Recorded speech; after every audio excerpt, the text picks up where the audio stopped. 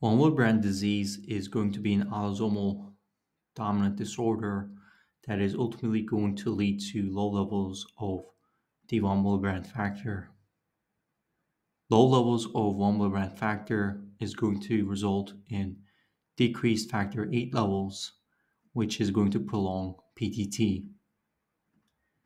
Now, if you go back to this slide, you're going to see that von Willebrand factor is going to be important in stabilizing factor VIII. As a result, this is going to increase the half-life of factor VIII. And remember that factor VIII is going to be part of the intrinsic pathway. And remember that PTT is going to be a test that measures the intrinsic pathway. So if we have low levels of factor VIII, then this is going to increase PTT because of the disruption on the intrinsic pathway.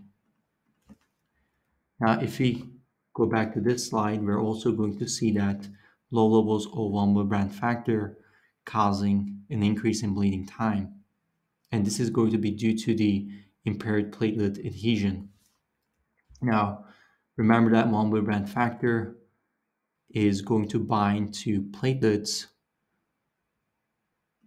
and platelets are going to do that by using their glycoprotein 1b receptors. And so if we have low levels of von Willebrand factor, then this won't happen. And so this would disrupt primary hemostasis. And therefore, it is going to cause an increase in bleeding time, which is going to be a measure of primary hemostasis. We will also get an abnormal ristocetin test with low levels of von Willebrand factor.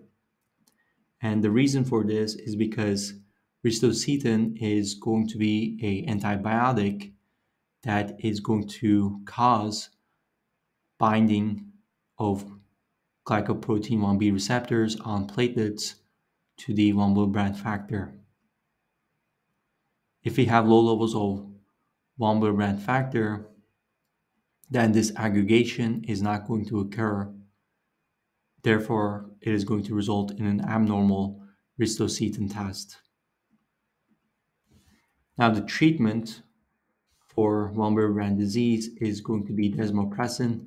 Desmopressin is going to stimulate von Willebrand factor release from endothelial cells. And this is how desmopressin is going to help with von Willebrand disease.